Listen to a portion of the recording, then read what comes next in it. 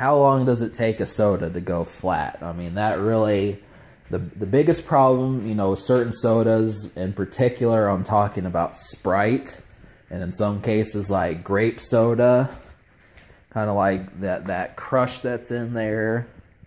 Grape soda, orange soda in some cases.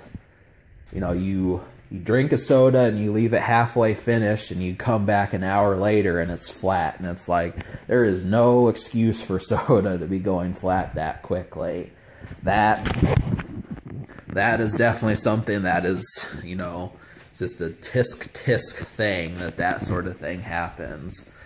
And I don't know. I mean, a lot, you know, I didn't mention this, but I got a lot of Sprites from McDonald's this past summer. And the whole thing there was, you know, obviously my family likes to get the large because it's just cheaper. You know, the price between a small, which is what I wanted, and a large is not that much, so they say just get the large. Well, the whole thing about getting the large is, you know, I don't drink it all, and then what winds up happening is it goes flat. And you know, you could say, oh, it's because of the ice, but is it really? I mean, I bought cans of Sprite, and the same thing happens. I bought bottles. You remember, some of you folks remember those videos from back in July and August where I brought up Sprite. Well, you know, when I didn't finish those bottles of Sprite, basically one day later, they taste like candy water.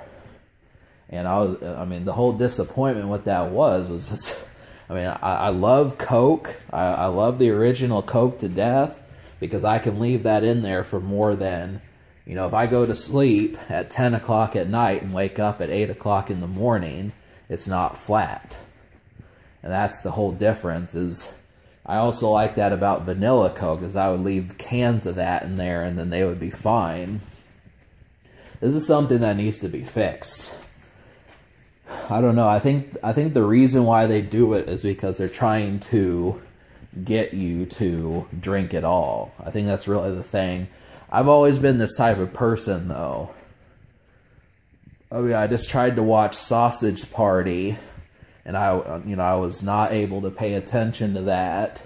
But that just came out this past summer, and the whole situation there was, well, I'm losing the point I'm trying to tie into this, but yeah, I mean, just paying attention and trying to watch the whole way through, and that's just not something I do very commonly anymore. But, you know, not being able to drink a large Sprite, you know, that it's costly just because, you know, it goes flat so quickly. So that's pretty much the greatest weakness to Sprite, is just the fact that you're on a timer when you drink it, with ice or without ice. Coke, this is not so much of an issue. Dr. Pepper, it kind of is. That's kind of in the middle between Coke and Sprite. Mountain Dew is another one.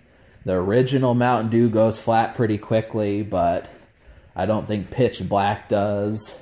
I mean, I think both of these last about as long as Dr. Pepper does.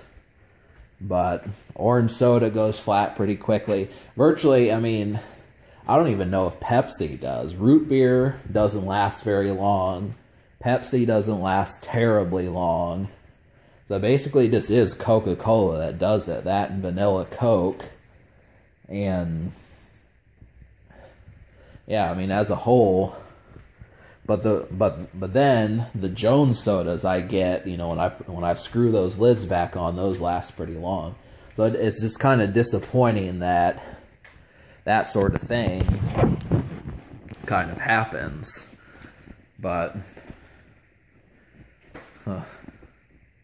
I mean, I can drink a whole can of soda. I mean, it doesn't take long. I just hate doing it because, you know, it does fatten you up. That's the thing, is, you know, all the calories and the sugar inside of a soda, you know, what you really want to do is just drink some and then come back 30 minutes later and drink some more. So, I don't know, I kind of hate when things bind you to a time restriction, when it's like, well, if you don't do it now, you're not going to be able to do it later.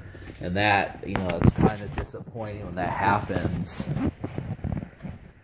because, you know, you have to wind up throwing it away, because it's like, you know, I just feel like things need to be in smaller quantities. I think that would wind up helping, because it's just trying to get you fatter. That's right. Now, I mean, this is kind of turning into like a rant video, but I mean, I just appreciate those, you know, you've probably seen them, the cans that come about this size. Those are the best types, just because it's like, hey, you know, if you make a sandwich, you can just have one of those, and that's just enough to fill you up. They come in a 6-pack, and that's really all you need.